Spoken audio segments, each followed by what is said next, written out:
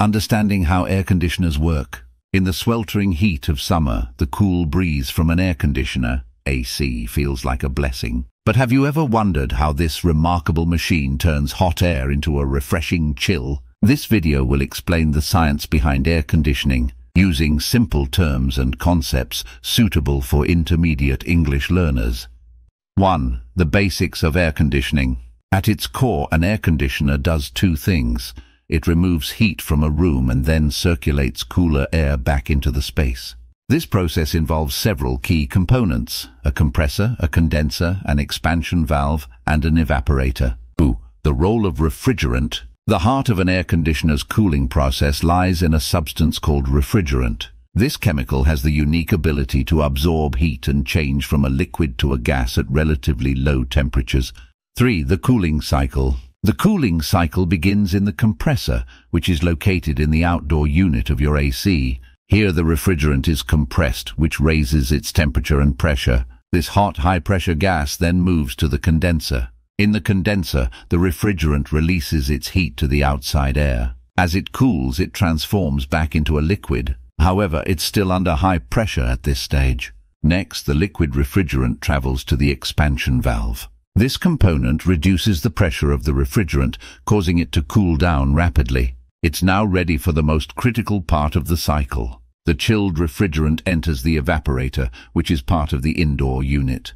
Here it absorbs heat from the room's air. As it does so, the refrigerant evaporates, turning back into a low-pressure gas. Finally, the now cooled air is blown back into the room by a fan, while the refrigerant, having absorbed the heat, is cycled back to the compressor to start the process anew. 4. Thermostat and control. Your air conditioner's thermostat plays a crucial role in this process. It monitors the temperature of the air in the room and signals the AC to start cooling when the air gets above a certain temperature. Once the desired temperature is reached, it tells the AC to pause, conserving energy and maintaining comfort. 5. Filters and air quality. Besides cooling, air conditioners also improve air quality. Filters inside the AC trap dust, pollen, and other airborne particles.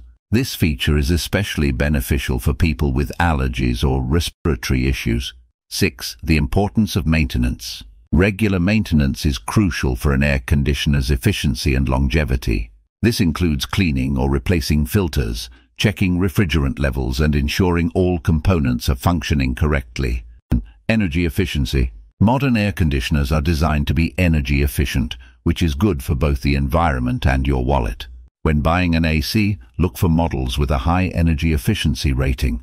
8. The evolution of air conditioners. Air conditioners have come a long way since their invention in the early 20th century. Today, they're not only more efficient but also come with features like digital controls, timers, and even smart home connectivity. 9. The global impact. Air conditioners have had a profound impact on the world. They've allowed for comfortable living and working environments in hot climates, improved productivity, and even influenced architectural design.